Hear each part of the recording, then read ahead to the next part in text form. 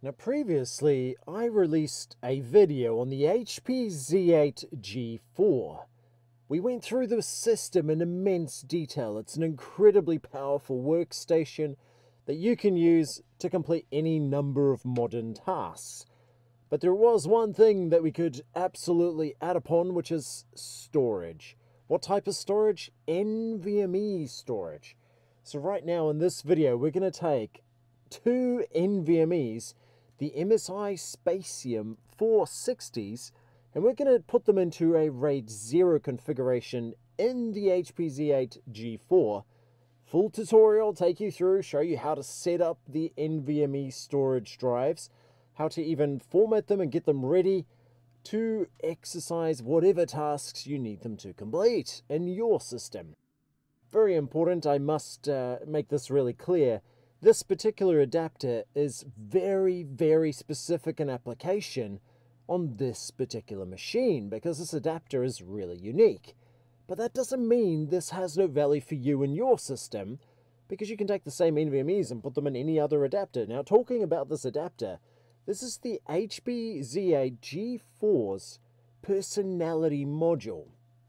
So it's this tiny looking, curious little device that actually allows you to connect two M.2 NVMes to one PCIe X8 slot. What a cool looking device. Look at this. We've got this little heatsink, nice little mounting tabs, and overall a very elegant looking design. But I'm going to take you through a quick process on how to install your NVMe. So hopefully you're ready for that. Now I guess we'll see how well these things perform. I think they're going to perform really well, but put your votes in the comments. What kind of speeds do you think we're going to get out of this? Stay tuned, we're going to do full benching. But check it out, for now we can fit two NVMEs to this particular adapter.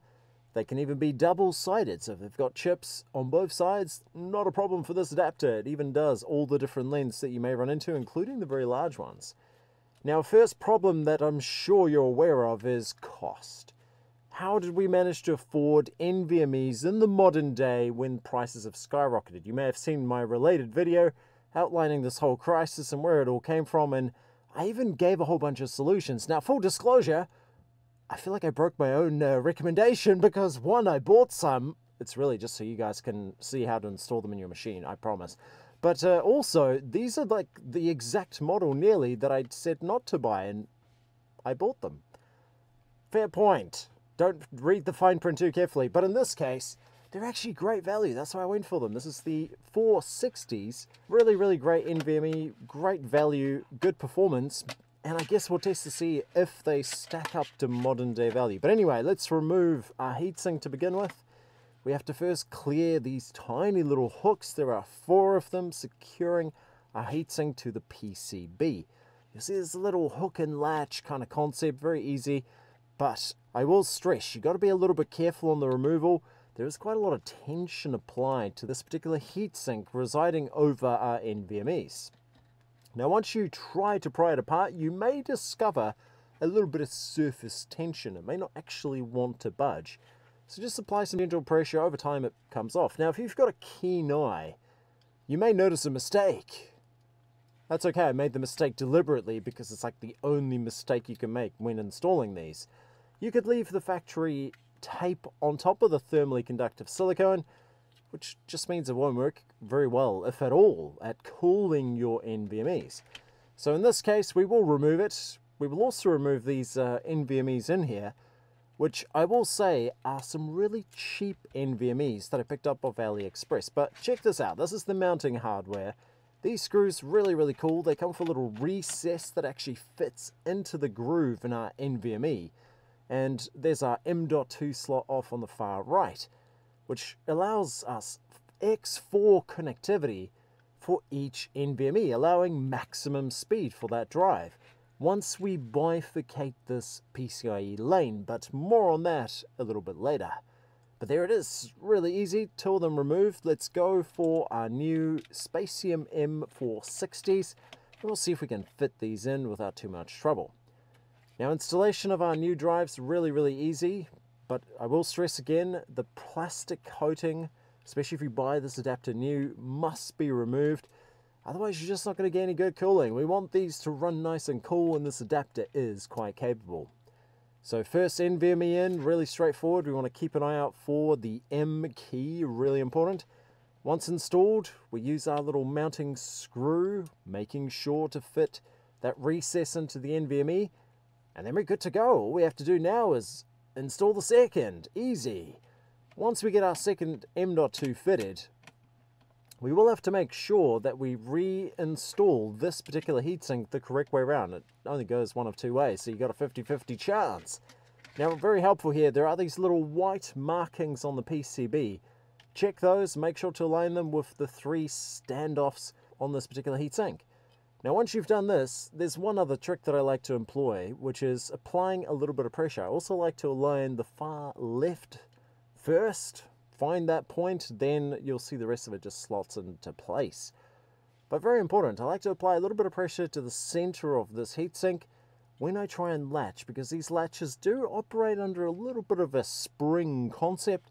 So if you do accidentally slip, I mean, it'll just go flinging off and damage who knows what else. Maybe bent CPU pins, who knows, you've got to be careful. So very important, once you've done that, I mean, that's it. This is ready to go. We can throw it into our machine and load it up and see how these things perform. Now, quick challenge for you. What would you buy? What do you think is the better value? Do we go for these branded MSI NVMEs in the modern day, or would you trust these AliExpress NVMEs of your data? Let me know in the comments. In this case, I guess I bought both for trial and error, but not so sure on those AliExpress ones. We'll see how durable they are. But anyway, the adapter's back in. It's actually really straightforward, couple of clips right at the end, and it's re-secured in that little tray mounted at the top. But that's it, it was really that easy. Now we want to see the data. What do these perform like?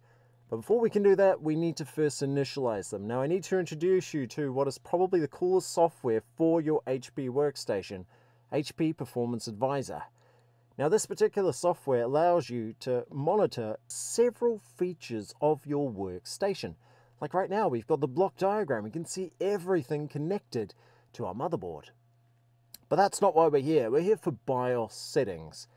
You heard that right. We're in Windows and we're going to be able to adjust our BIOS settings out of Windows. Man, who knew these workstations were so fancy? This is awesome. Now, it is a little bit tricky because, remember, these are pretty complicated systems. There are a lot of settings in the BIOS, so it's pretty easy to get lost. In fact, I'm going to prove my point now by showing you how we get lost in the BIOS. So we'll try all these different settings. We're looking for PCIe slots. I mean, what would you label PCIe slots? Port options? No, that's SATA ports and all the USB ports. So no, it's not under ports. I guess it could be under performance. No, not under performance, but you want to make sure you're in performance mode. That's kind of important. We could go device configuration, but it's not there. Oh, actually, Thunderbolt and USB-C. That's kind of handy, so make sure you've got Thunderbolt functionality for those still using Thunderbolt. But that's still not PCIe, so where's the PCIe settings? Okay, oh, there it is. Yep, system options. That was my fourth guess, so not doing too bad. This is it. Take note of this particular menu. You can set the speed of each PCIe slot. You're also able to activate bifurcation, that's splitting of the lane, and you can do Intel's VROC, that's virtual RAID on CPU, but you do need to have a special adapter in order for that function to work. But this is it, this is where you would adjust it. Now right down the bottom is the personality slots. These are what we require, and you'll see it's already pre-configured because I'm handy like that. It's already ready to go. But this is for X4 connectivity of our NVMe. So it splits up that PCIe slot into two sections or two clusters of X4 connectivity. And check it out. We can even check out the temperature of our system. That's definitely running a little hot. Remind me to solve that in the future. But there it is, disk management. We can initialize our two brand new NVMEs, and now we should be able to set them up in any way we should choose to do. Now we did say we were going to do a RAID 0 and its software RAID. Normally I would do it out of this menu, but in this case, I'm actually going to do it a bit different because some of you guys requested that I test out some storage spaces. So this is the day. And right now we can see our 2 NVMEs have been detected by Microsoft Storage Spaces. I'm going to create a simple, no resiliency, RAID 0 pool. And there it is, ready to go. We should have just shy of 2 terabytes of storage. And I'm going to test it on 3 separate benchmarks. This is the ATTO disk benchmark. That's only about 4,000 megabytes per second. And in this case, using Crystal Disk benchmark, we're getting around 3,500, which isn't particularly good, given that we have 2 NVMEs pooled into one shared storage space. Well, I deleted that pretty quickly because that's definitely not the speeds that I'm after. And then I went back to my tried and tested method, which is creating in Microsoft Device Manager a new storage pool that is RAID 0.